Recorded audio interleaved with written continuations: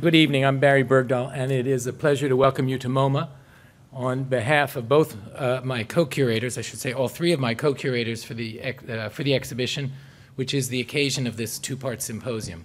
Carlos Eduardo Comas, Jorge Francisco Lierner, and Patricio Del Real, who are all in the audience. We're taking a back seat now that we have delivered you a documentary excess upstairs. But also I wanted to welcome you on behalf of our colleagues from the Princeton-Mellon Initiative in Architecture, Urbanism, and Humanities. We are most grateful to them and to the Mellon Foundation that has made this two-part symposium possible. And before I try to give just a momentary explanation of the articulation between the exhibition and the symposium, I wanted to ask Stan Allen if he would also say a word of welcome. Sure. Thank you, Barry.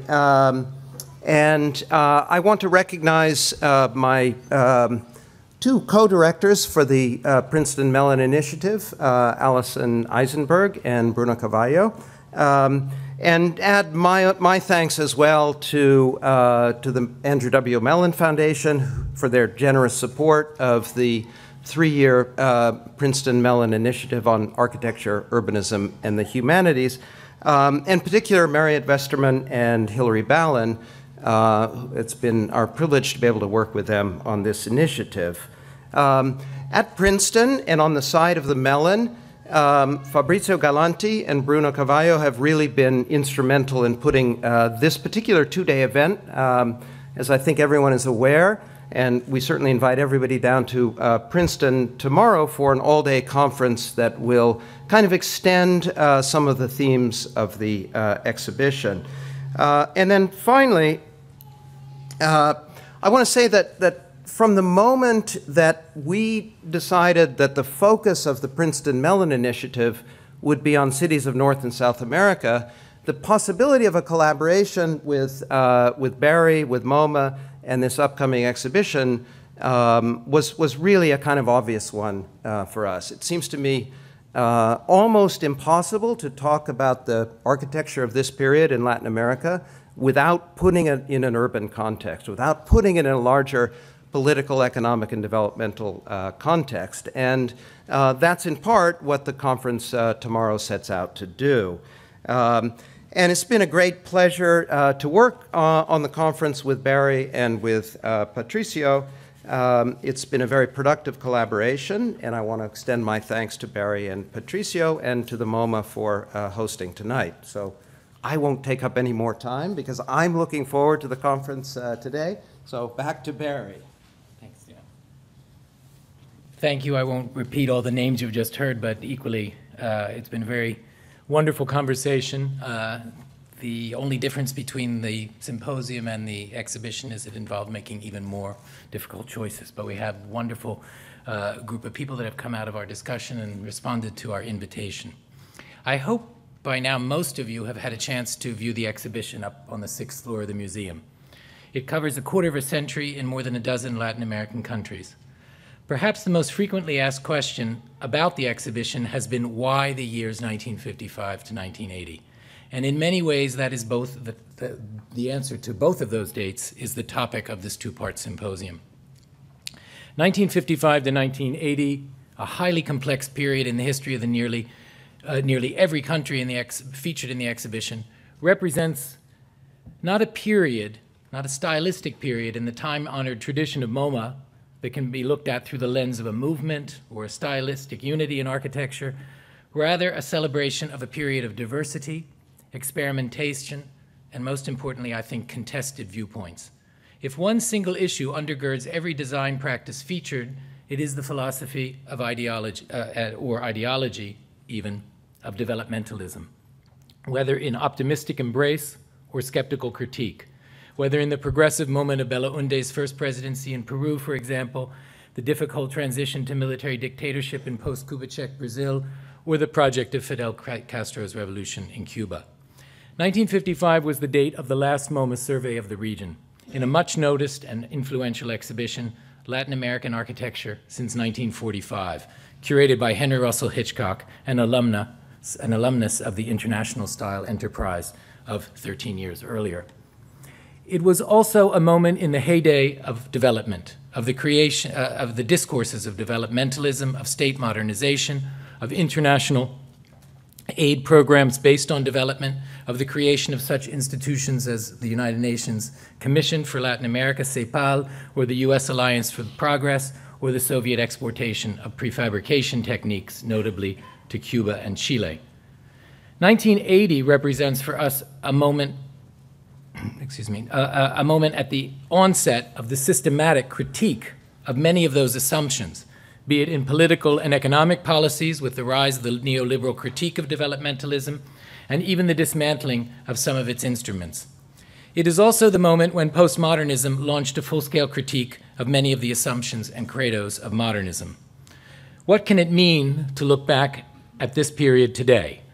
That is the purpose of this symposium, first here at MoMA, with some of the most engaged and engaging practitioners from the region at work today, each of whom has work that resonates with some of the issues raised in the period, but each of whom are working today in vastly different circumstances, urban, political, economic, arguably professional, that characterize the place of architecture in 2015 in the world in general, and what is again being elevated to a figure of discourse and debate, the Latin American city. Tomorrow's program at the Princeton School of Architecture brings together a larger group, primarily historians and critics, who have worked intensively on aspects of the period which were vital then, and I think as Stan implied, are of the moment again. The campus as an urban laboratory, the role of the imaginary of the city, the figure of the city, as I just suggested, and perhaps most urgent of all, the issue of the informal city and its status. Anyone who has spent time with the long yellow wall upstairs, which we call 25 years of housing, knows that that issue was discussed in text, films, and most importantly, in architectural design already a half-century ago. Many have asked why a historic show, rather than a showcase for the impressive array of practices in Mexico, the Caribbean, Central and South America today, practices that deserve to be better known outside of the region. Indeed, during the past 7 years, we have, I'm speaking of we, the group of 4 curators, have seen very impressive, even inspiring work at nearly every port of call, from Santiago in Chile to Lima, São Paulo, Medellín, and Bogotá, to Mexico City, to name but a few of the centers of fervent architectural discussion and creativity today. We could have commemorated the 60th anniversary of Hitchcock's show with another one of those decade portraits that was the stock in trade of early MoMA architecture shows. But our aim was to excavate a period that has almost been obscured from view, since after 1955, MoMA had only a very episodic and always monographic attention to Latin America. A beautiful show on Bergdoll, curated by Emilio Ambas, a small show on Roberta Burle Marx. You will see as you go through the show as well that many key pieces have been acquired for the collection of the museum so that this period can continue to be interpreted and displayed not only by us but by others, not only in a regional dialogue, but in an international one. This, we hope, as a building block in an engagement as well with contemporary practices in the region. In this regard, as well, I should emphasize that we are especially proud to have been associated now for the last 6 years in our network of Young Architects programs with Young Architects Program Chile in Santiago, which has exposed us to the robust architectural culture of contemporary Chile, notably. Tonight we have architects with us from Mexico, Brazil, and Colombia. I am not going to introduce them at length, as there are program notes on the back of your brochure on each of them. I always feel as though we're sort of at a church assembly and you have your hymnal, and on the back of your hymnal there an introduction to what we're all going to look at together. So introductions to Tatiana Bilbao, Angelo Bucci, and Felipe Mesa. And moreover, Fabrizio Gallanti, who Stan just mentioned and who's been involved in the Mellon Initiative at Princeton, an architectural historian in his own right, will serve as moderator and I hope build some bridges between the themes of the period and the architectural work of these 3 practices today. Suffice it to say that we got in touch with each of these practitioners because it seemed to the organizers of the symposium, myself, Stan, Bruno, Fabrizio, that the themes of the period and the concerns and commitments of tonight's speakers resonated with one another. Angelo Bucci, one of the most pertinent voices in Brazil today, will speak first, As you can see from the program notes, he began his practice just as democracy returned to Brazil after 2 decades of the military dictatorship, and has been involved in both residential and institutional building that established early a new voice, but with, it seems to me, a strong sense of the Paulista tradition. He will be followed by Tatiana Bilbao from Mexico City.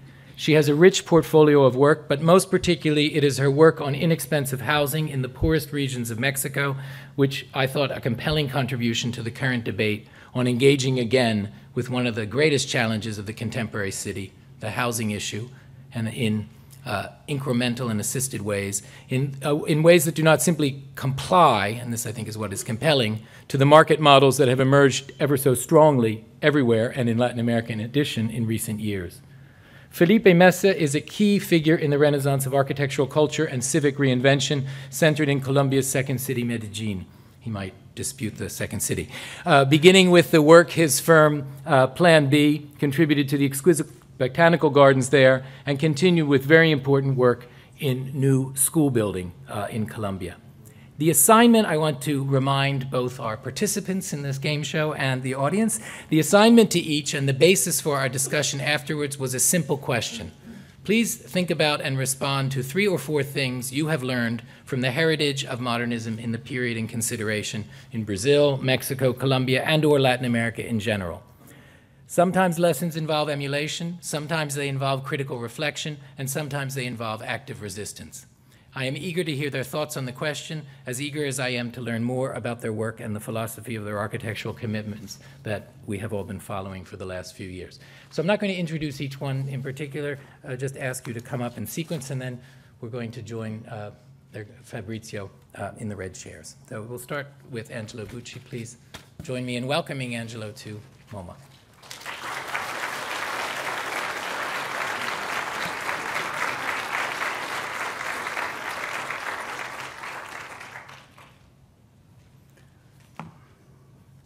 Well, good evening.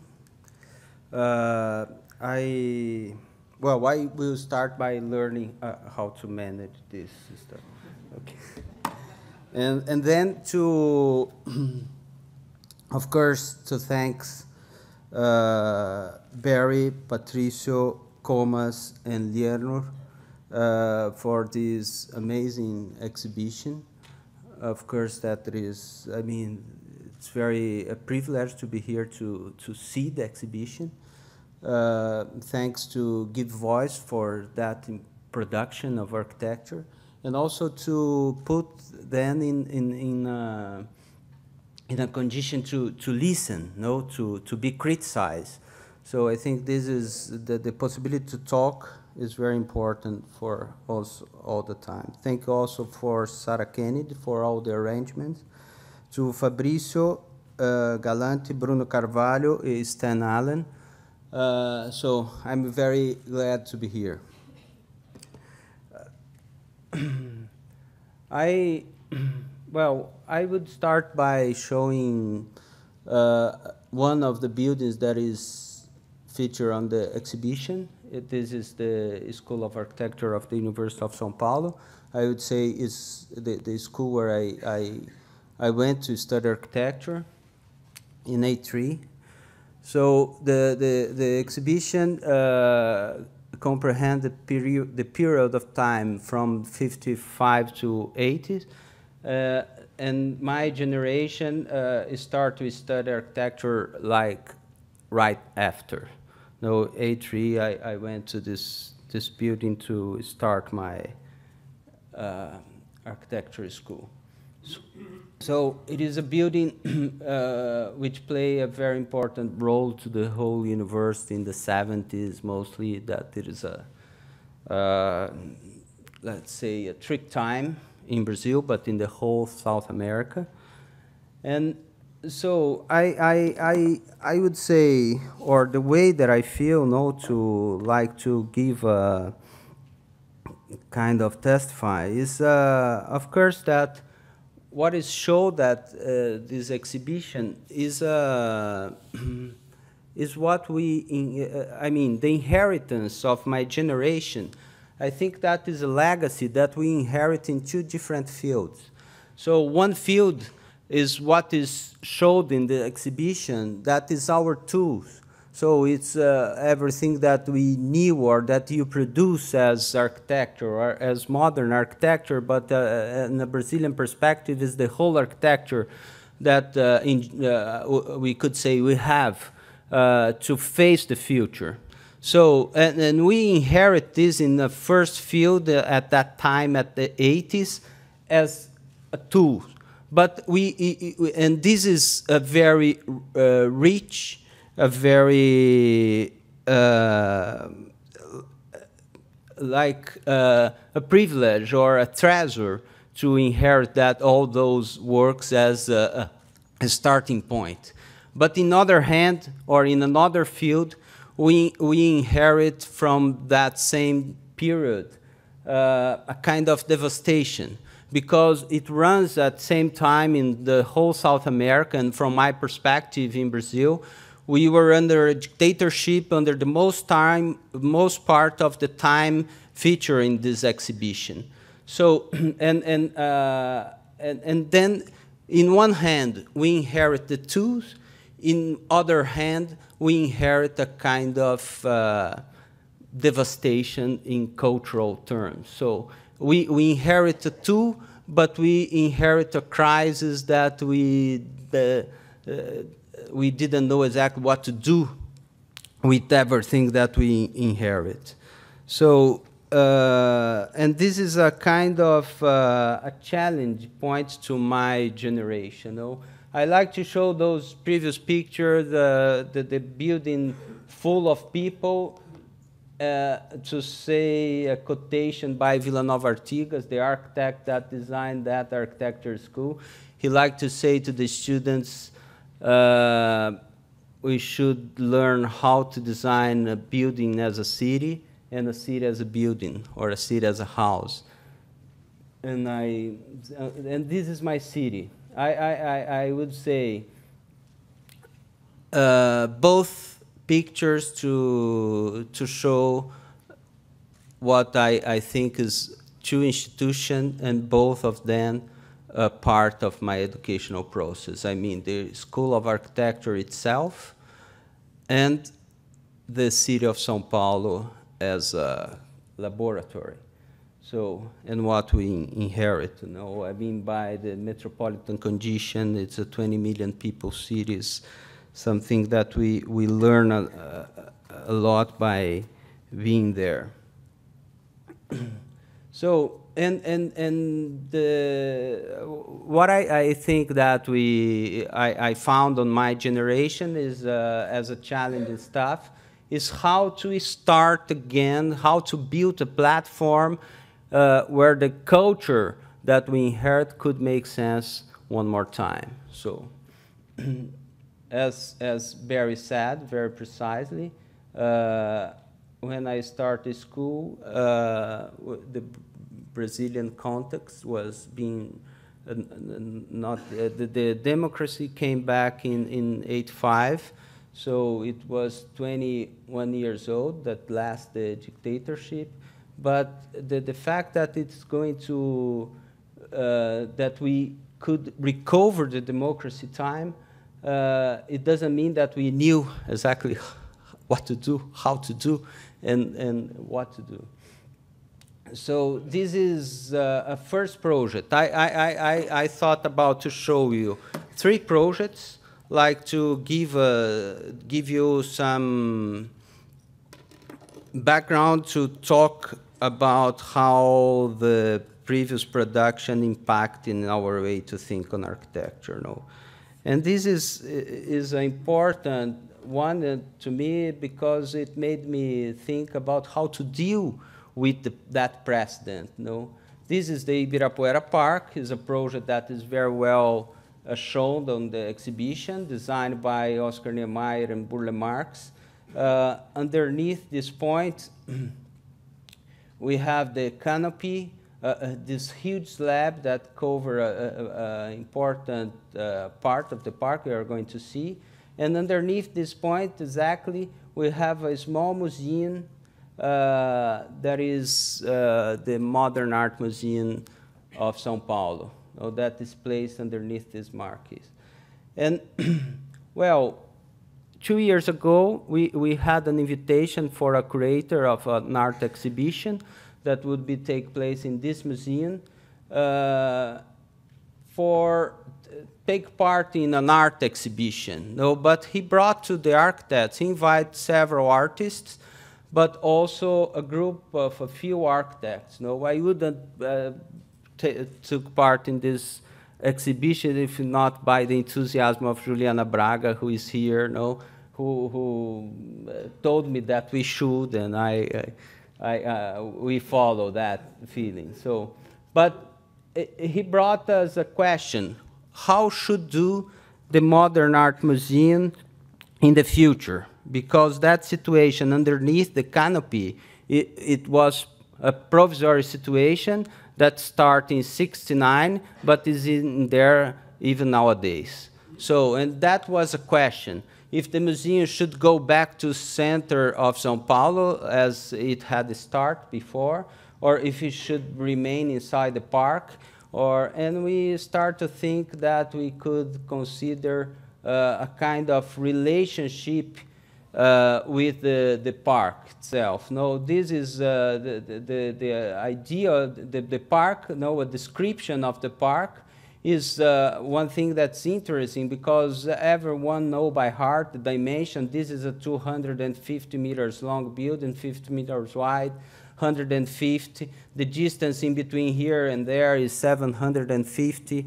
So, and we look this shape very free, the design by Niemeyer, and but actually there it holds a very clear geometry here.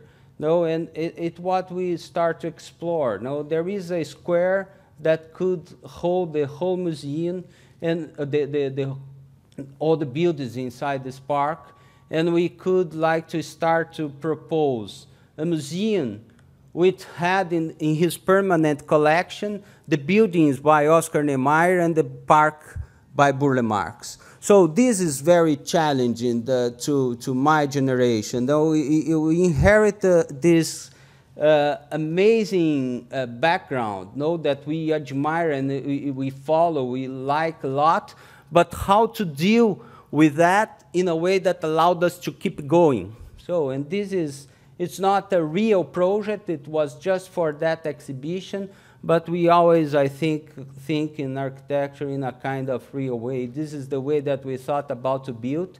One column, each 75 meters. So a truss in here that would face this span, 5 meters long. The floor that would be transparent most part of time. From the park, you were able to see inside the museum or inside, outside. We could control the transparency as much as we would like to have it. This is a kind of tram that crossed the whole museum. Each bar is 750 meters long. The whole thing is 3 kilometers. This car could make the whole thing in 5 minutes. So it could stop in front of some works by 5 minutes and a description. We could think about a class that during the night they stop like in 3 or 4 different works inside that car. So the way that we present, and some collages to show that were made by an architect called Ciro Miguel that are in here.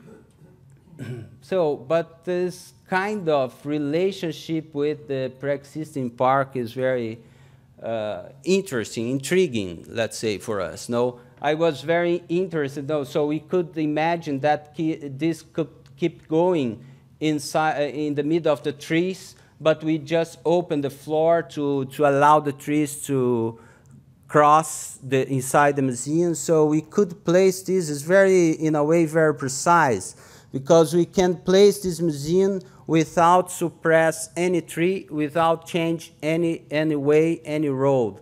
It crosses a very important avenue. You are going to see there is one of the entrance to São Paulo. So, and you see the museum, the bar crossing over this avenue here.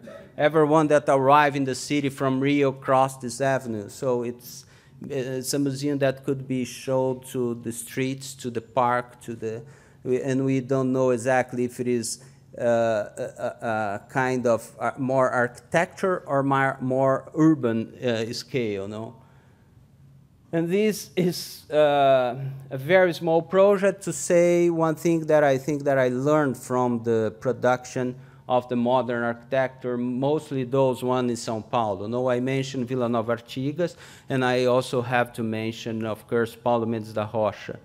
But of course, that the stuff that I'm showing is to provide some images to our talking, but I feel that I'm here to honor all my professor and even those that are not here at the exhibition. No, I mean, there are some, but we had some amazing people that are not in here. So it's a way to think, and a way to think on architecture, but it is a way to think that works associated to a capacity to do. This is the challenge in about to do architecture. You have to have the tools, but we have to know what to do. Or, so, and this is the challenge in about the time that I started, because we were managing those two fields, no, one in a crisis, and this is a very, very simple project. So it's actually it's just a swimming pool in a neighborhood where the code for construction has a limit in 6 meter high. And one point that I would mention about this project is this idea of fragment. I think that the modern architecture, mostly in São Paulo, was forged by doing very small works, but those works were never just comprehended in its own limit. No, it was always like a way to start to think in a different stuff. So, and to break a piece of architecture into pieces, to think on a swimming pool as a piece of a lake, or a swimming pool as a piece of a sea, or it's something that is, I think that comes from this metropolitan condition where we can just infer about the whole, but it's not possible to hold the whole thing, you know? And so I think that the way that we learn is to be familiar about to think on small, very small pieces. You know, like this swimming pool. This swimming pool had a kind of question, very simple. They bought this site to build a swimming pool, but the sun were almost, the ground level was shade almost the whole time. So this is east, that is west, 6 meter high with no setbacks. This one is shade the whole morning, that one the whole afternoon. And they came with an idea to have a long swimming pool, but very worried about how to have sun in it. And they asked about to displace one or other side. And I said, no, it's fine, but instead to displace to one or other side, let's displace it up. They asked how much. I said 6 meters. They asked why. And I said, because that is the surface when we think about light. And so what we call surface, no, we always think on this kind of automatism. I think it's something that I learned in my context. No, if I think about surface, I think about the ground. But the surface is, the ground is just one of the surface. No, there are many layers. If I think about airplanes in here, you can see all the airplanes come from Rio. They cross exactly over here.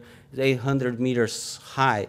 If I think about the water table in here, it's 2.5 meters lower. If I think about the wires, it's 6 meter high. So it depends what surface we are talking about. And this is, so it's a project that is, everything is broken into small pieces. And actually it's a very small project, just it's 100 square meters big. well, it is like a huge pergola, allowing the light coming through and make this garden possible on the back, on the ground. And then one last project that I would like to mention, I'm thinking about, for instance, the last part of the exhibition, to export, I don't know how we call it.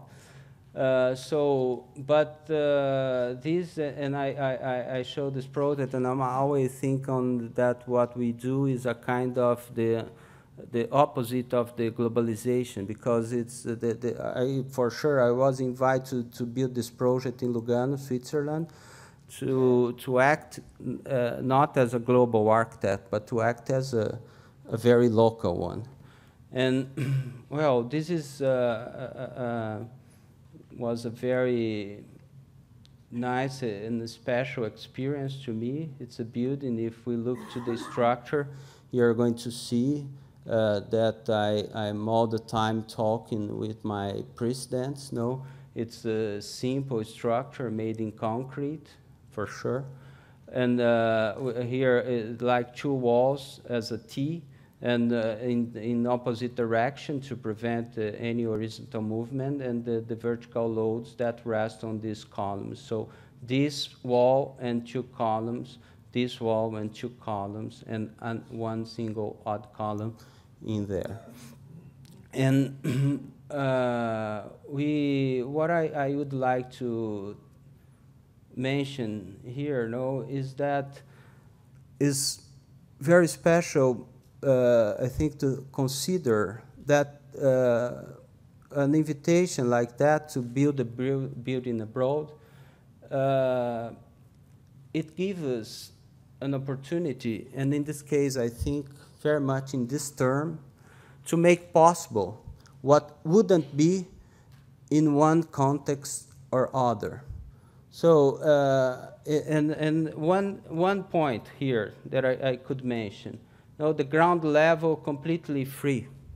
Of course, we look to the exhibition, and we can realize that the pilotis were, it's an idea and a name that we inherit from Le Corbusier as a name that were developed in a special way in Brazil. Of course, that the climatic condition in Brazil made this space very special.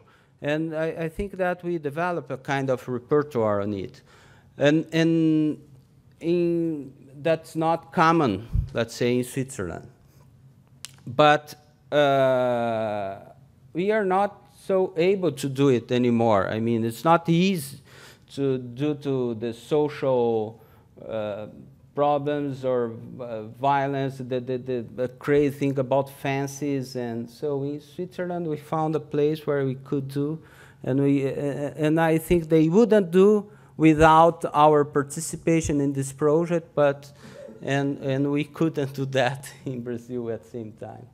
And so we designed a lot of stuff inside, and everything is very simple, like all bathroom just made by one single layer of glass. It's a 10-millimeter thick wall. And so, in a way, very Brazilian, with no problem. And this is what we did at that project. And it's funny because it's a building that would be forbidden many times, or in several different ways, forbidden to be built in Brazil. Though I will mention. So we are not allowed to make this wood panel in the facade of in this vertical building. We cannot do one single lift. We cannot make the outside staircase like we have in here, and even the shared roof garden, not possible. So that's what I brought. Thank you again very much.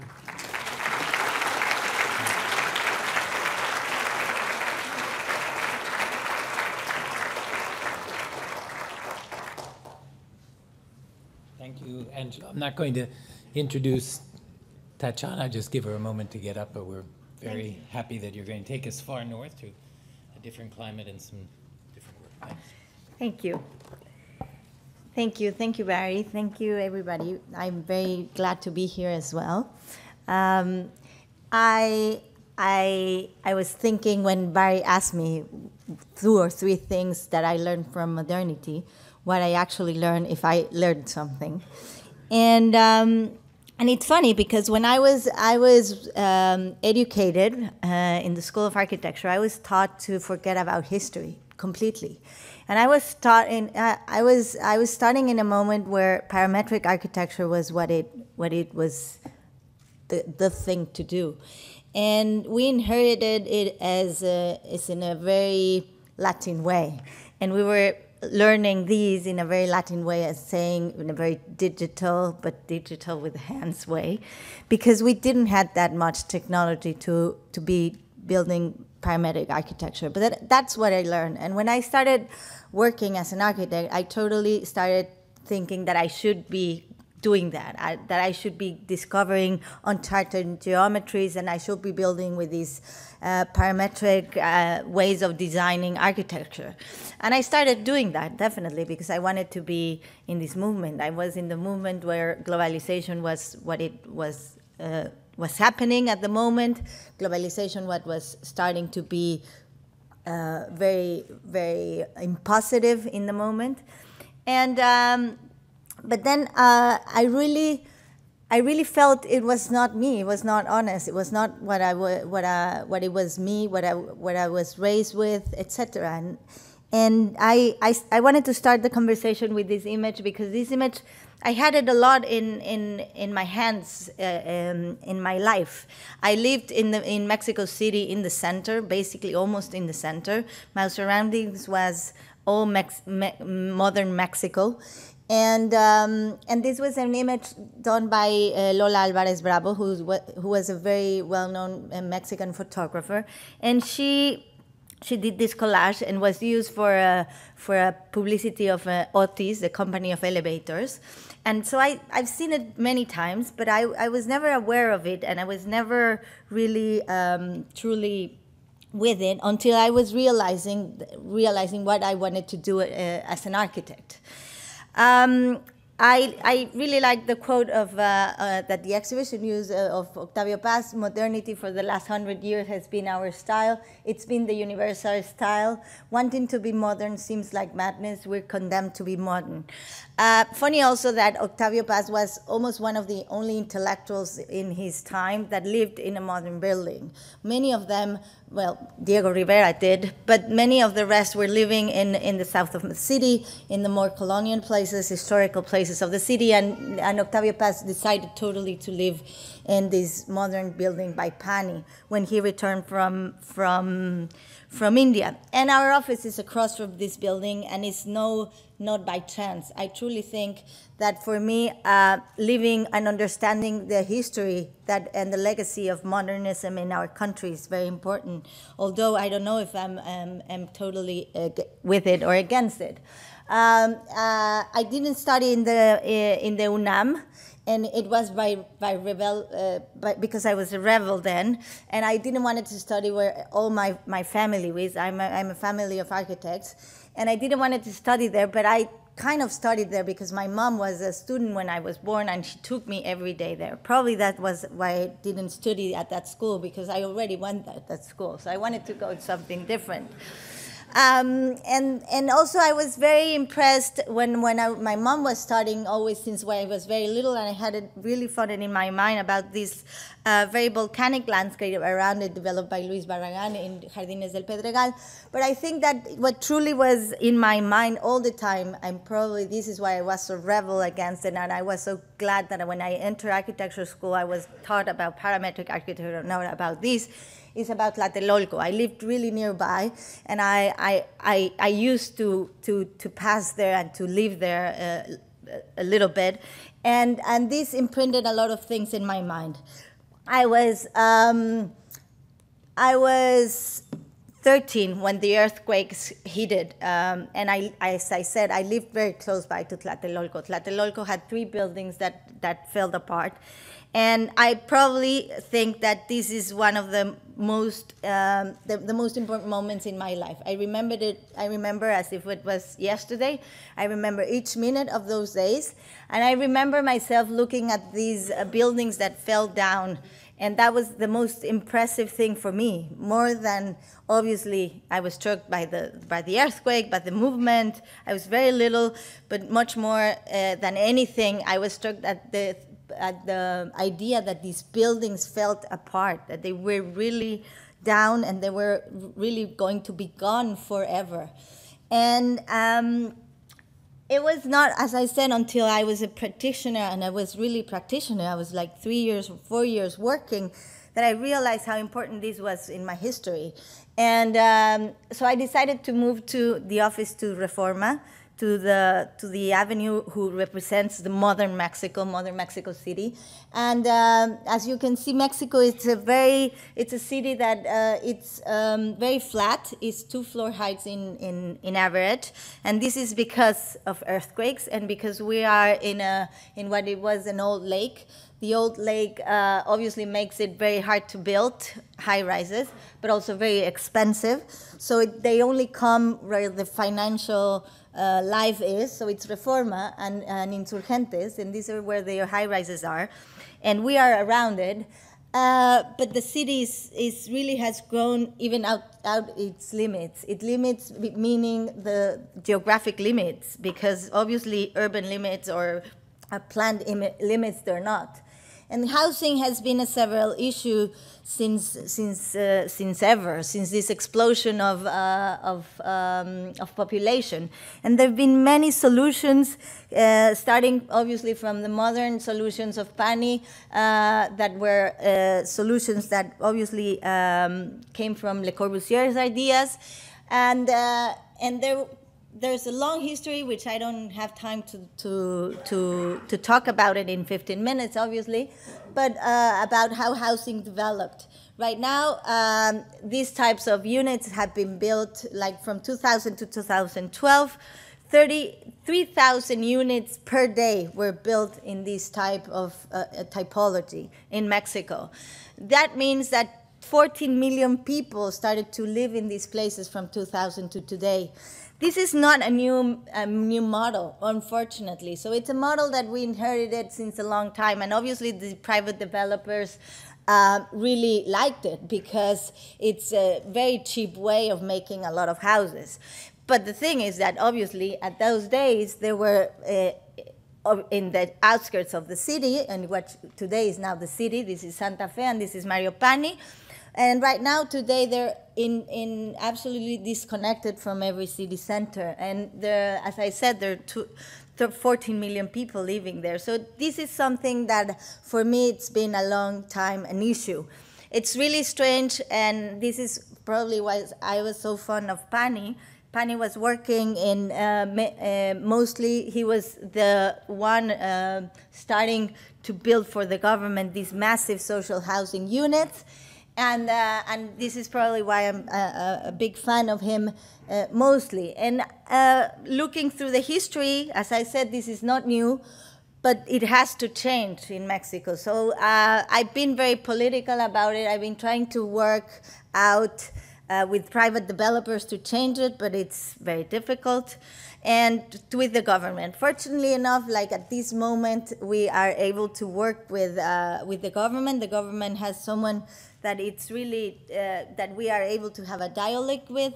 The Infonavit, who is the bank doing the houses, has a very open and modern policy and contemporary policy for it, and it's understanding the problematic, obviously because the financial problem is getting very big. This is the reason that now they're looking at a different model, but I'm very glad about it. So as I said, I've been working with developers, trying to change things little by little. So they still obviously need to do 1,000 of houses in a single unit, but I'm trying to make them understand that it's not only about making a difference of the houses, because it's not very nice to live in a unit with 20,000 houses the same, and you become a number. So trying to do a little of diversity. But what I'm trying to make them understand is that it's about the space, it's about the public space, and it's about the urban situation. It's about following the topography, understanding the culture, understanding the place. And we've been doing some of these works in different places, and this is an example of a place that we designed the urbanism. We were not able to design the house, but we said it doesn't matter.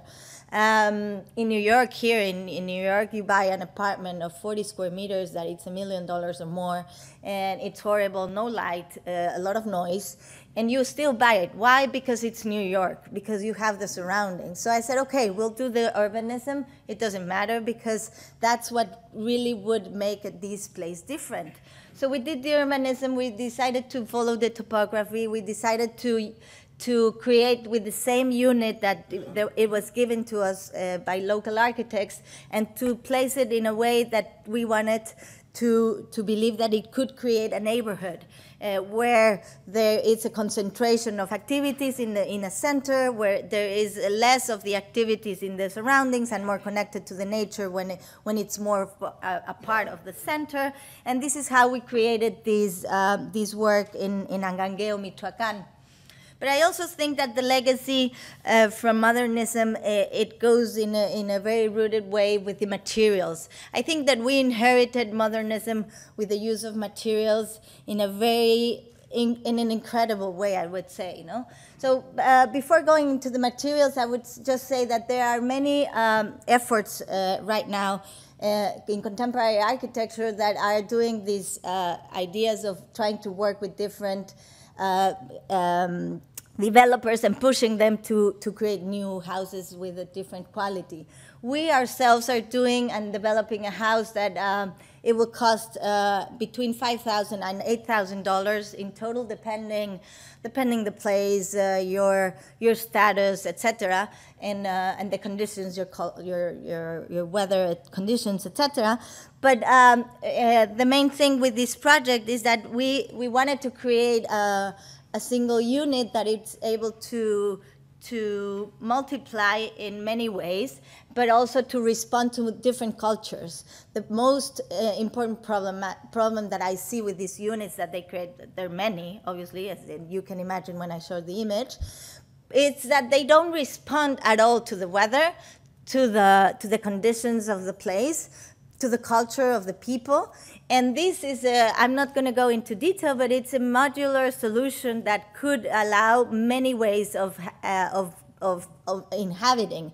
Especially, it can hold a kitchen that goes outside, a kitchen that is more a traditional kitchen like in Chiapas, but it could allow a more modern or contemporary kitchen that goes inside the house, like in suburban Mexico is used. Or the same with the toilets, or with the same with the exterior and interior spaces in trying to think on the weather. But as I said, I think materials is something that for me it's also a big thing in my architecture, and how we inherited the modern architecture in many different ways. Obviously, we have like these very impressive responses like this Edificio J. Sur of Augusto Alvarez, but also like the translation and the use of these materials that are important techniques and important materials, like the library of Alberto Calach in Mexico, or the Cineteca Nacional of Michel Rothkin, or the Sumaya Museum from Fernando Romero. But I also think that the translation of it and the legacy that absorbed the culture, the movement that really absorbed the culture, as Juan O'Gorman did with the beautiful central library of the UNAM, or the Secretaría de Transportes that unfortunately no longer exists that way, or the structures of Felix Candela, that they are taking the advantage of the labor, the hand labor that we have in Mexico, and the weather conditions. The Anahuacalli by Diego Rivero, Juan O'Gorman, and the translation of it to a contemporary architecture that can exist and can be possible. An architect that truly makes it in impressive ways, Mauricio Rocha, that it has been developing this sense of working with the materiality that we have and the hand labor. This is the Campamento de Edificios Públicos. But I think it was also something that happened before. This is the pavilion in the Brussels World Fair done by Pedro Ramirez Vázquez. And for example, the La Tallera by Frida Escobedo in Cuernavaca. No? The use of the very economic and everyday use materials in these public buildings that also could be something that reflects how we absorb the modernity. This is a shelter done by Luis Aldrete in the pilgrimage routes by Brick, or different kind of screens used as these ones in many ways. Materials that had been there forever and used in a very contemporary way. Again, Mauricio Rocha with the School of Plastic Arts in Oaxaca, that we very much learned from and we took. And probably I'm taking the references that I have because they're my contemporaries, and then we use them a lot. And we learned from Mauricio Rocha, and we did this house in Ajijic, done from compacted earth, with trying to basically respond to the client's needs. And I think that this is something that I probably rebelled and went against modernism, because I think that for me architecture is a built thing. Architecture is a space. Architecture is not a drawing. And in this case, the client had only $100,000 to build a house, and she wanted a house, a big house, like around 3,000 square feet. And when she arrived with the program and the budget, we thought in the beginning this is going to be impossible. She doubles the budget, or she decreases in half the program. And then I decided to go with the challenge and try to find a material that would allow us really to fulfill her willings. Because as I said, if not, he was going to go away saying, well, I don't have more money, and I really want this house. I want this house built, so probably she would have just built it, and we would not been able to do architecture. So we decided to fulfill her needs and go with it, and therefore we decided to use compacted earth. It's not only a thing about giving the solution for the problem, but also about being very honest with what we do. No? I believe that the use of materials in my case is about everything. It's about allowing us to build, but it's about also allowing us to be honest, to be what we are. And this is when I, again, go back to relating to modernity, because, and as Octavio Paz again said, the look for modernity took us to uncover our antiquity, or our past. And for me, the look for modernity took me to discover the way I wanted to do architecture, that it was an architecture that I think it's honest, and it needs to be contemporary, it needs to be propositive, it needs to be aesthetic, but it needs to be honest. And I think the use of materials helps a lot with that. We did a funeral house in San Luis Potosí, and in this case, we knew that we were going to have a very not trained hand labor. So we decided to develop the project while working with the people that were going to build it, to understand how they were going to build it and what were their skills. So I'm not gonna stop focusing on these temporary pavilions like the one from Frida Escobedo in el Museo El Eco, or Pedro y Juana in Archivo de Diseño, or MMX in El Eco, but I guess that the images speak from themselves about the materials, Productora in Zócalo, or we also did this pavilion that instead of thinking that this could look like scaffolding, because it wasn't, it was the idea of creating something that it would respond to the amount of money that the project had, the amount of time that we had, and really the willings we wanted to do and create with this thing. So I also think that the legacy and the things that we learned from it, it was to adapt to our reality. Or probably the rebellion to modernism. we imported a lot of models, and we did them in an incredible way. No, Pedro Ramirez Vasquez with the Museum of Anthropology Museum, or we also translate these things into experimentations. No, a museum in Mexico was not part of the culture. This is something that came with modernism. With modernism, it came the museum idea, the whole thing. Matthias Geritz tried to create a different space of experimentation, but I also think that that is something that I was reveling against, especially, for example, in this project in the Jardín Botánico, where we created a place that it becomes a museum, but it's not a museum. And it's a place where art is displayed. This is a piece from Aloran Calzadilla, American artist, very important American artist, or Francis Alice. But art, or Olafur Eliasson, that art becomes everyday life in this place. And I think that this is a Dan Graham pavilion, and I think that this is something very important. I think that we can import a lot of models, but I think we have to really think on the place that we're working at. In this place in Culiacan, if we would have, with the same budget, the same exact pieces, would become an incredible museum. Could become an incredible museum. We have pieces from the best contemporary artists. We have a lot of money for the project, but if we would have built a white box and put all the pieces there, nobody would have visited. Why? Because the culture is not about museums. And this is something that I think we also translate into it. So I learned 2 or 3 things, and I did, and I use them as references, and I'm just gonna go very quick at it because I don't have any more time. And, but you can truly see that I also learned some things from it. This is a work that we did in a pilgrimage route that obviously is absolutely in honor and reference to Matthias Geritz, the Torres de Satélite. And with this, I will end off my presentation. Thank you, and I leave it to you.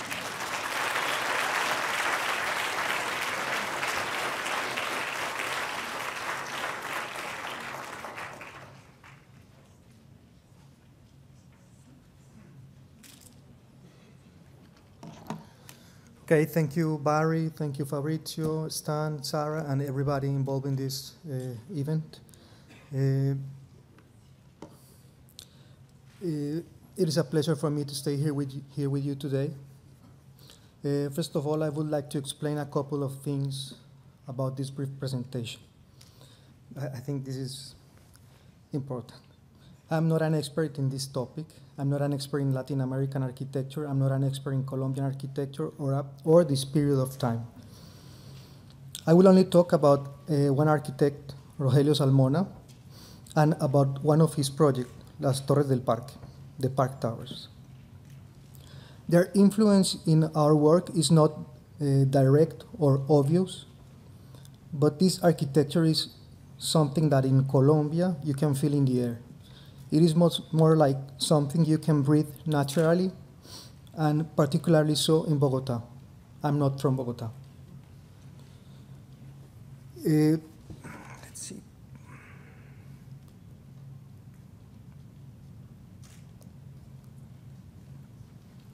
Colombia is located within the tropical belt, and it is crossed from south to north by the Andes Mountains. And because of that, there are no seasons, and ecosystems are defined depending on the altitude above sea level. And that is really, really important in Colombia, because we have the Andean Cordillera here. Bogota is located here, Medellín here, and this is Cartagena, for example. Cartagena, located close to the sea, has a constant summer weather. Medellín, located a mile above sea level, has a constant spring weather, and Bogota, located at a height of 1.6 miles above sea level, has a constant mild winter weather. I'm from Medellín, but I lived in Bogota for 3 years in a neighborhood called La Macarena, which is the place where Las Torres del Parque are located.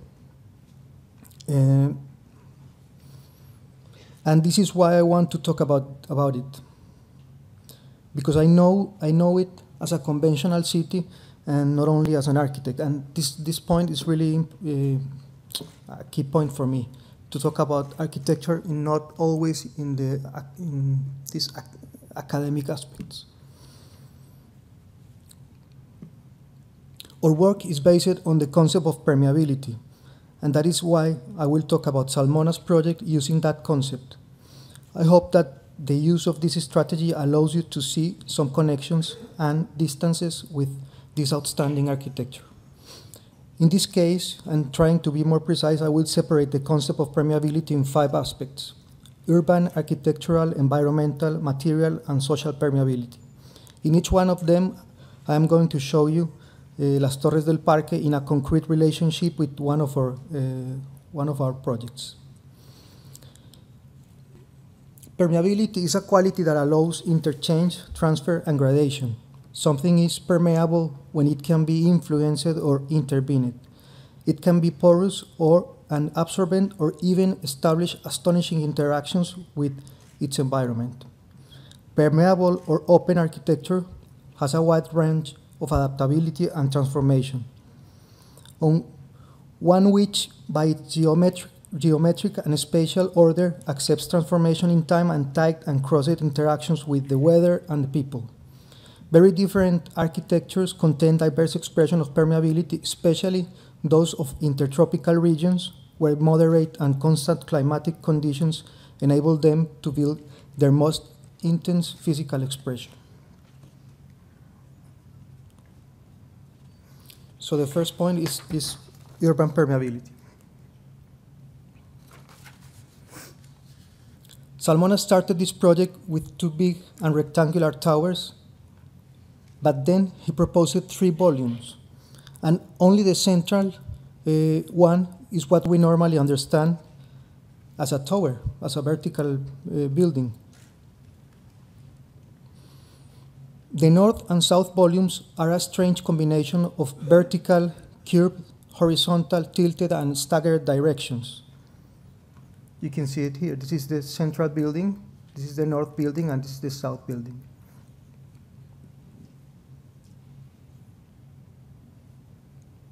Creating the buildings, Salmona is simultaneously shaping the public space, avoiding the typical fences, promoting the circulation of people, and the use of the public level.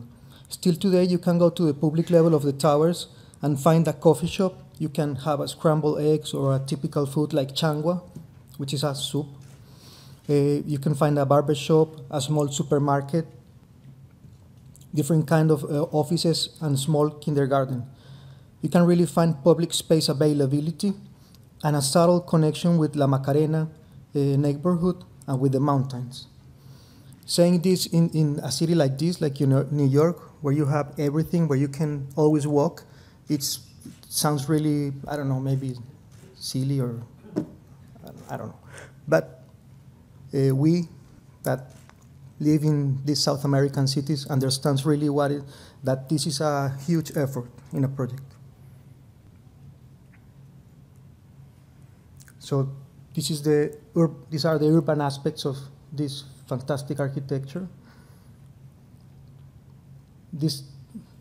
And that's the situation. Of course, the land belongs to the owners, but it's the opposite situation when you avoid the use of fences, because what this is saying is private property, but I don't know, clarifying that this is a public space really, that everybody is going to use.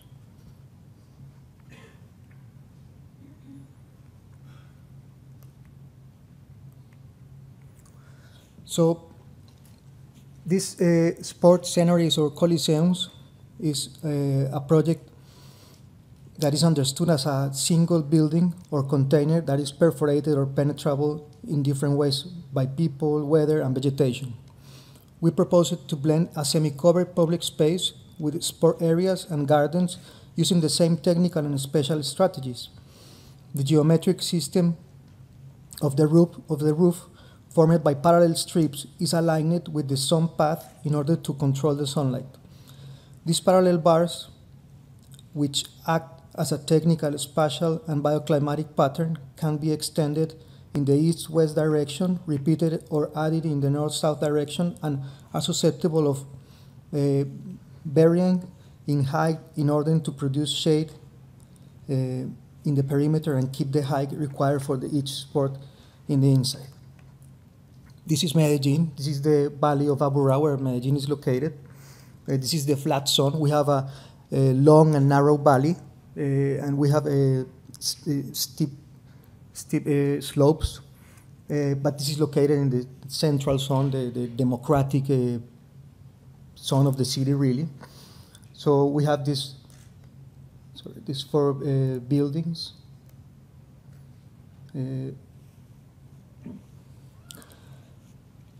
No mechanical air conditioning is needed in high energy consumption is avoided. The porous enclosures allow seeing the activities taking place on the inside, blending the outer public life and the recreation and sport activities. The shapes are connected with the near sport building, soccer stadium, and with the hills of Medellín. So this is about urban permeability, about you don't have to pay the ticket to see the games, for example. The second point will be architectural permeability. So to define this project, Salmona uses open, unfinished, and complementary geometries. He builds curved edges by rotating straight lines.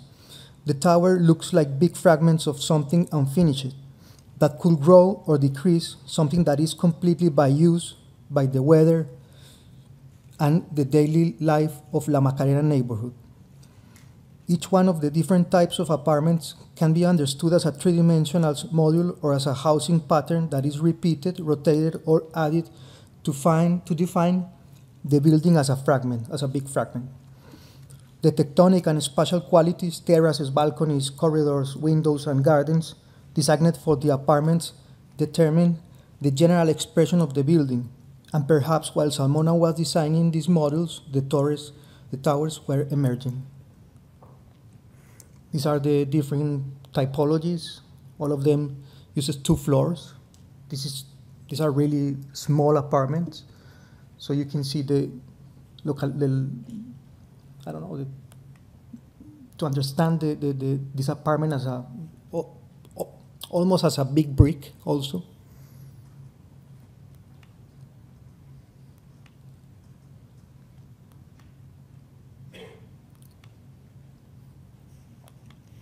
And this is the project of the Orchideorama, located also in the same zone that the sports sceneries.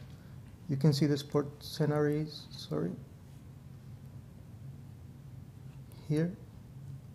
This is the location. This is the 2 hills inside the valley, El Volador and Aburrá. So this is the Orchideorama located inside the Botanical Garden of Medellín. The Orchideorama is based on a hexagonal module, while the plan allows flexibility by adding hexagons where needed. In elevation, each metal tree is articulated with the scale of the surrounding trees and relates to their strategies. It concentrates the technical installations network in the trunk, uses the structure base for the growth of gardens or understory plants, and defines a translucent canopy at the same height as the surrounding foliage.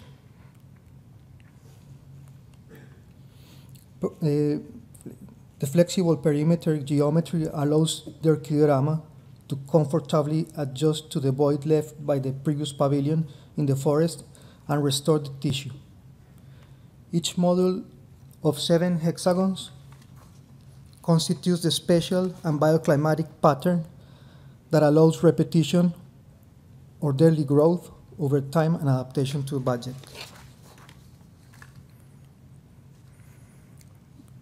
Okay, environmental permeability. These towers act like curved and continuous perimeters with 2 kinds of surfaces: exterior convex and interior concave, at least in 2 cases because the central tower is a little bit different. Salmona has located the social areas of each apartment towards the convex exterior and the services areas, corridors, and some bedrooms towards the concave interior. On one hand, he favors the observation of the urban landscape and on the other, he promotes the use of a quiet and open patio.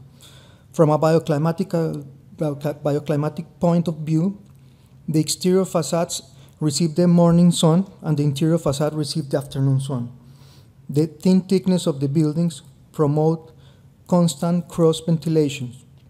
From the outside, these towers are affected by the irregular height of the mountains in Bogota. From the inside, they are affected by the circular patio of the Bull Ring. This is the Macarena neighborhood, and this is like the towers are connected really with the shapes of the blocks, and when you walk, you can feel it. And these are the inner patios. This is the San Vicente Ferrer Community Center. The name in Spanish is something like a educational park, a Parque Educativo. This is a project that Fajardo is doing, the politician, Sergio Fajardo is building right now. And in this case, it is not about to build some libraries in the middle of neighborhoods with low incomes, but now he's the governor of Antioquia, where Medellín is the capital, so it's really the state of Antioquia. For us, will be the department. And what he is doing now is, at least for me, is even more interesting. He's trying to build 80 educational parks in little towns located in different zones of the state. So this project is one of them. This project aims to complete the shape of a hill that has been affected by different kinds of topographic actions. An irregular edge of 2 arms contains a patio with stands and allow to locate the classroom following the external outline. In this case, the roof is a big terrace and a new public space connected to a distant church and downtown. From a bioclimatic point of view, the exterior facades receive the morning sun and the interior facades receive the afternoon sun. It's just the same location that has the towers. The thickness of the buildings promotes constant cross-ventilation, and the patio is protected from the cold air currents. From the outside, this building is affected by the material diversity of the San Vicente urban structure, and from the inside, it is affected by the topographic accidents. So these are the 2 arms. This is the connection with the town.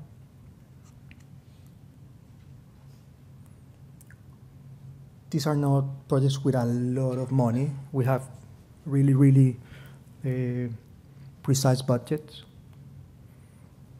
And this is the typical classroom.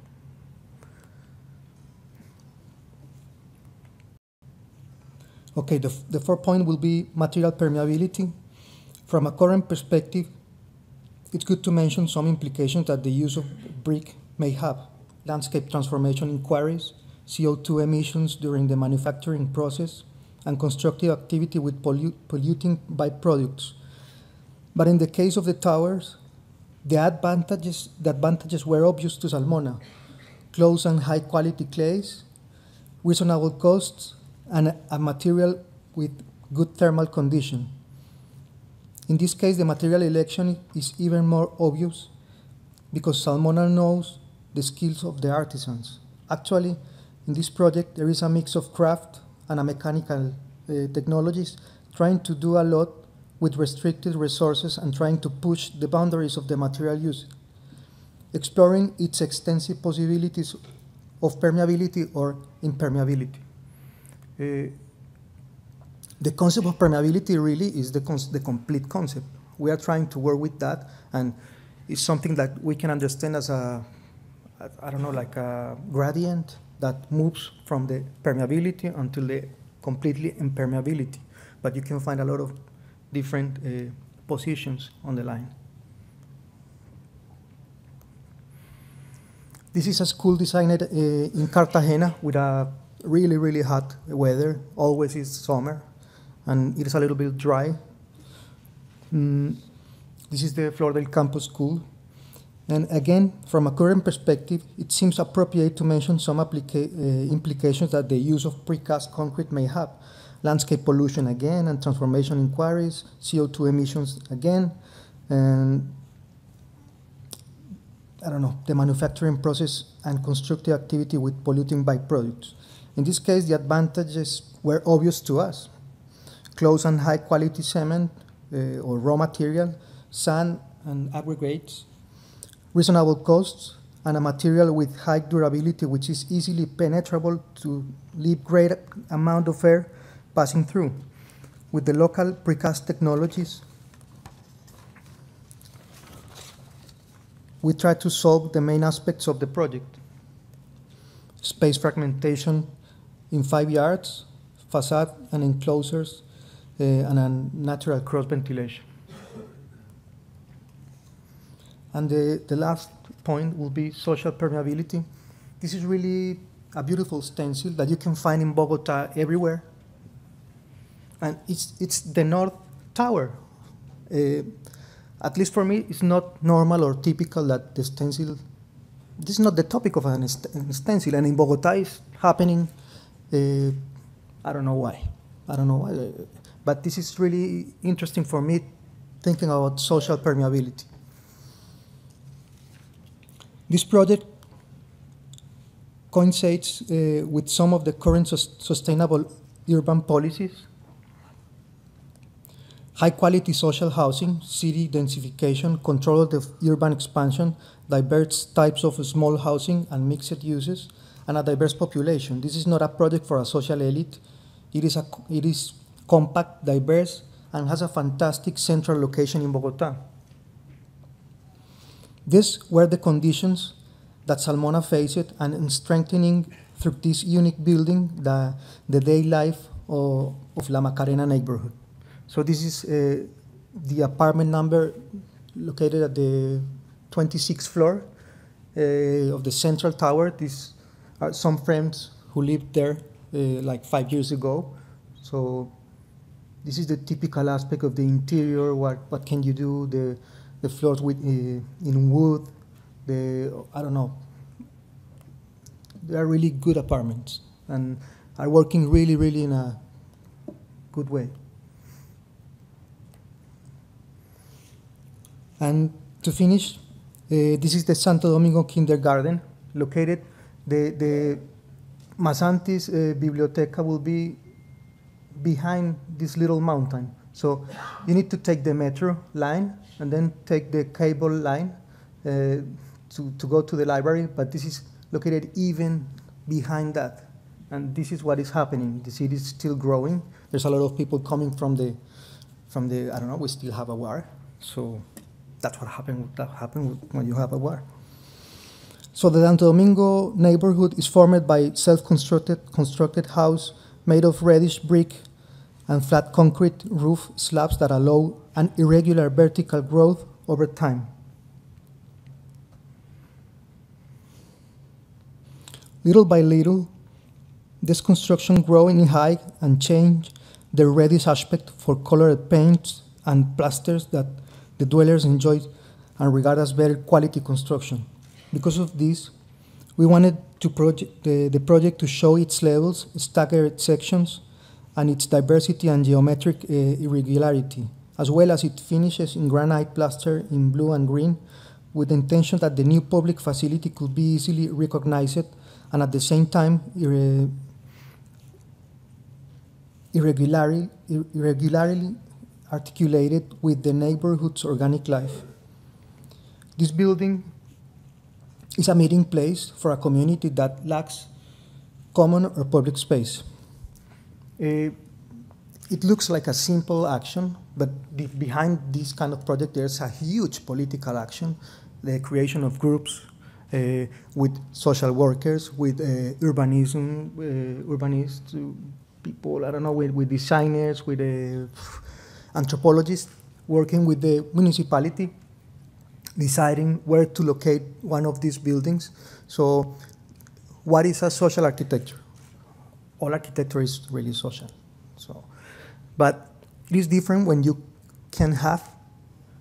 can work with a group of diverse persons and talk with the leaders of the community and try to see what is relevant for those kind of communities. So I hope to continue this conversation at the roundtable. Thank you.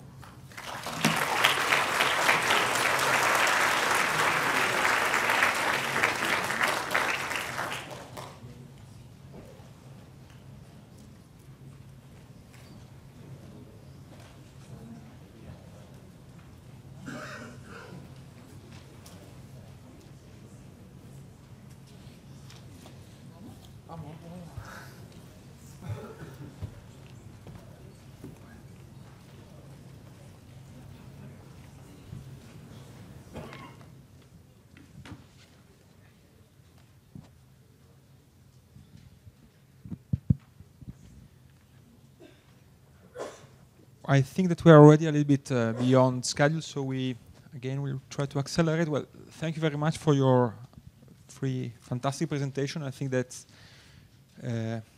can generate multiple questions, debates, and themes. So the idea is for me to stimulate the further curiosities that I have, and I think I might share with the audience to then pass the mic to the audience for further questions. So for some reason, like I think that it's interesting in your presentation how it seems to continue a discourse that the exhibition opens in a very optimistic way, no? Because if we would have at this exhibition 4 to 5 years ago, probably we would be in a kind of nostalgic mode of remembering a kind of political role of architects in the period that the exhibition covers, to then see a lack of kind of like engagement in Latin America and elsewhere.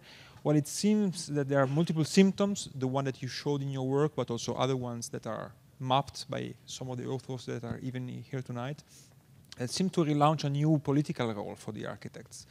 Of course, the state has changed, the kind of stakeholders are different than the ones that were mapped in the exhibition.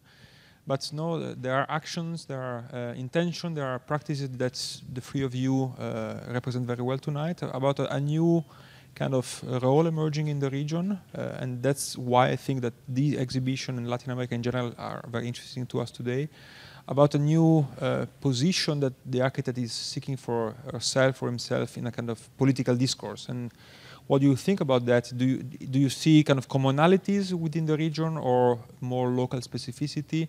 Of course, Medellín has been quite often evoked as a kind of like case study of this new dialogue between architecture and politics, but there are multiple actions that seem to be occurring, and I wanted to have your comment on that. How do you see the political role being renewed after a certain stagnation? And again, I think being in this moment, the neoliberalist discourse that seems to be overwhelming just a few years ago starts to show its cracks, of course.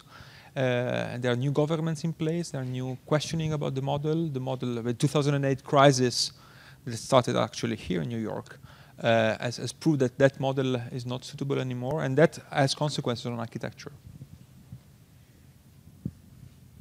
Well, I could even say that in Mexico, for me, at some point after this period, in postmodernism, architecture left its political part. I mean, it's a very strong statement to say, but I do think that architecture completely fell apart because one of the reasons was because the economy was so weak that obviously this was not possible. The architecture was not possible to emerge. But then when the economy started to be more stable, architecture started to again flourish, but in a very less political way, doing a lot of private works, etc. Because architecture and politics were completely disconnected. And I feel now that in this moment, actually, the contrary is happening.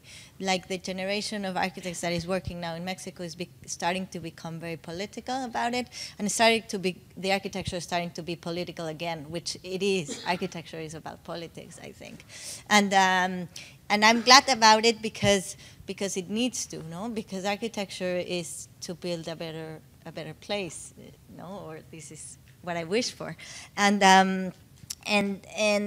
this moment of disconnection certainly all the public works or all the housing that was produced was being produced by developers, by financial institutions, by politicians, by architects, but architects that were not very well trained, and all of a sudden we have this now legacy of a city that it's or a country that it's built mainly by auto construction and by architecture that is not related basically to architects, no, or in a general, very general way of saying it. But I'm very happy that right now, like the discussion, it's again back in the table for, as I said, as you mentioned, the crack of the neoliberalism, and mainly because of financial reasons. But then now we are allowed to start becoming again part of the discussion in the political realm. So. In Medellín, we have a special condition because, I don't know, we have like 3 periods with a mayor who had an architect father and a family of architects, and he really knows the situation. He's open to think about the, I don't know, the urban transformations and involve architects in the government. So that's really the reason behind what happened in Medellín. And saying that, Medellín doesn't have anything special, really. Medellín is only, I don't know, evolving to be a conventional South American city and living behind that situation, because the 80s in Medellín, what I lived when I was a teenager, it was a war, a drugs, Pablo Escobar against the municipality, and bombs everywhere. And we lived in our apartments. My father, I don't know, in a really restricted social situation, and feeling fear.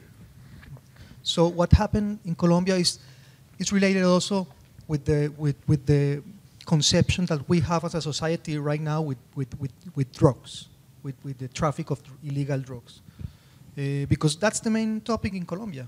That's, if we understand the problem of drugs as a global problem and not I don't know, saying the problem is Colombia, all the people in Colombia is bad people, or the Mexican now is the problem is Mexican. No, the problem is a complete chain. It's a consumption, a laundry money. It's the crops, of course.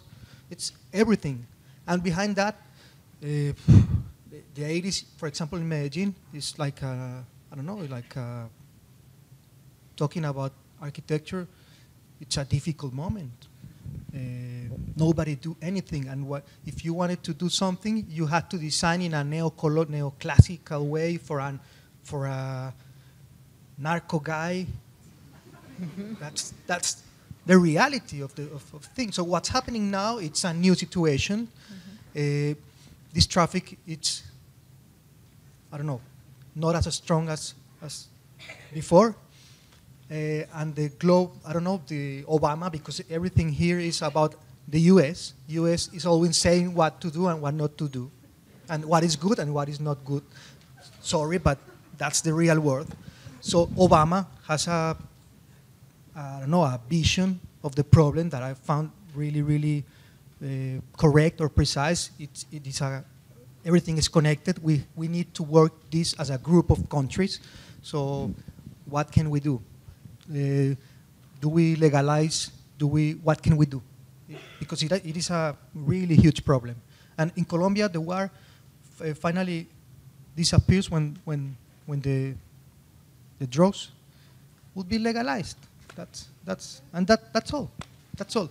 But Philip, somehow you say that it's interesting that you mentioned this idea that neo-colonial was the style, but now it seems that there is a kind of association, and I think in throughout all the countries, about a kind of idea of future associated with a modern language. So in a way, modern architecture, so there is a kind of jump back from the exhibition to now, where the references became again this moment of modern architecture as a kind of driver for progress. So whereas we can say that in Europe, modern architecture was a consequence of industrialization, in Latin America, actually it has been almost the opposite. It's like modern architecture has been a driver for transformation and industrialization. So, and I have the sensation that now we're back again where there is a kind of association between linguistic choices and an idea of progress. So your mention of permeability, kind of symbolism somehow of a change that is occurring. Do you agree with this reading, that there is a kind of more consensual interest in a certain idea of architecture embracing certain sets of values? I think that in Colombia, at least, that it's really a local discussion about if this period with Salmona is the only architecture that is possible to do. But that is really an academic, really closed discussion. But what's happening really is that we have a lot of architecture, a diverse architecture, and architecture designed not by architects, by people really, that it's, from my point of view, very interesting still, because they use a lot of bioclimatic strategies, because they have a lot of restrictions with materials, so they do what they can, and so the influences to our generation are a mixed influences. Of course, we have, for example, in Medellín, we had a period of time between the 30s and 50s with a spectacular modern architecture in downtown. Concrete and stone, not brick, because the clays in Medellín are not good. So,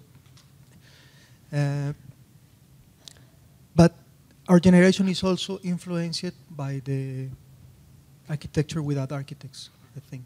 So, I think, unfortunately, in our country, the future of like the vision and the vision of the future and the dream is the American dream, and it's very rooted, and it's very so we want to, like, so as a society, we're looking forward to be an American family with a suburban house, and this is why probably the legacy of the social housing is what we have, no? So, but obviously in a more academic way, yeah, the discussion is more about looking the modernity as a future, but I think that it's only in an academic level, no? I think more in the society is more about the American dream and the suburban house, and still the neoclassic idea of living, no? And Angelo, would you see that also in Brazil? Oh, Brazil is no, Tatiana mentioned Otávio Paz. So Otávio Paz also said, no, that what put all of us together is our common future, or shared future. So this is, if you think about, and this is quite modern, no, to have the future guiding our action nowadays. So this is, I think that we never had a moment where the future is driving our present more than nowadays, because our understanding, for instance, about the environment. So if you don't change our way to act, so you're about to lose everything. So how much the source of water can resist, how much the planet itself can resist. So, and then I think that we are now in the most modern condition that we ever had. But in this way, I think that both things are totally linked. No, but I mean modern as a condition to be living at this time. Not modern as exactly at the piece of architecture we have at the exhibition. So, and what I think that architecture linked to the policy in the best way that we could is what we call the word as built architecture belongs to this. There is no way to, if you are a serious intellectual and you think about the way that we could live, how you can put all those ideas into reality. So this is what we call architecture, I think. And sometimes in our context, I think, we could experience how much important is architecture also linked to an institution. So if when I think or I experience that at our architecture school, and if I think about the hard political time we had after, right after the inauguration of that building, that put away the men that had designed the school, that had found that school, and also with him were expelled like Paulo Mendes da Rocha, or only Pritzker Prize of that school. So I think that in a time where people were being silent, the building kept talking. So I think that architecture allowed us to do a work that's so fulfilled of humanity that realized that can make this kind of thing possible. So of course that it had to be associated to politics. There is no sense to consider that we are going to keep building the world in a very fast, with no time. Like if we don't care about what we are going to be built.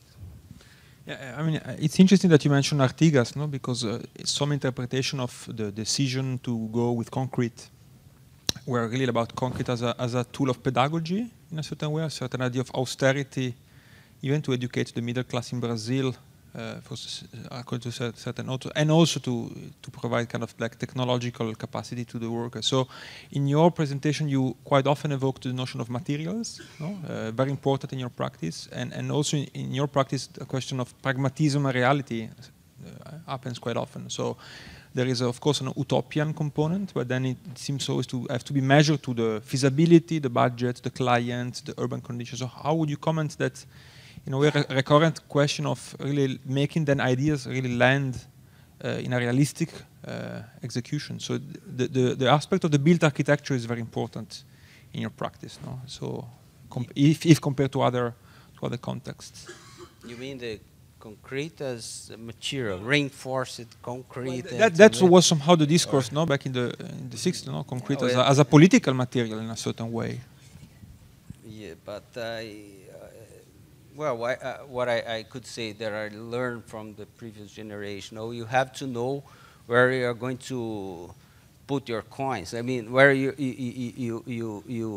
what allow or what deserve your time, your money when you are building a building. So and to put your attention, your time, your money on the structure, to make this structure that is something that appears even before the building exists and that will remain much after the building being ruined. So I think it makes sense, though, to not rely too much on something that is very ephemeral.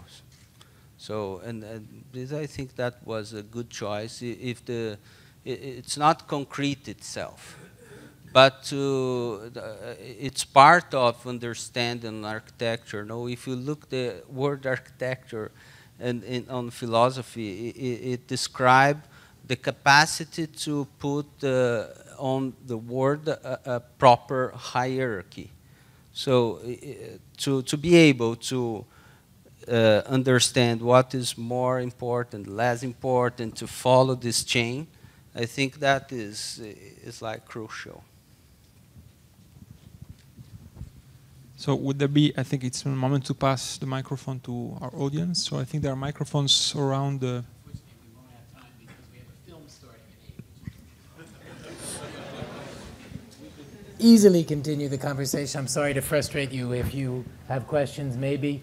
I'd like to invite the participants to meet us at the back of the auditorium if you want to ask a question or two individually on the way out to the architects in the vestibule. But I was told the other show starts at 8. I want to thank the 3 architects for giving us such a stimulating view.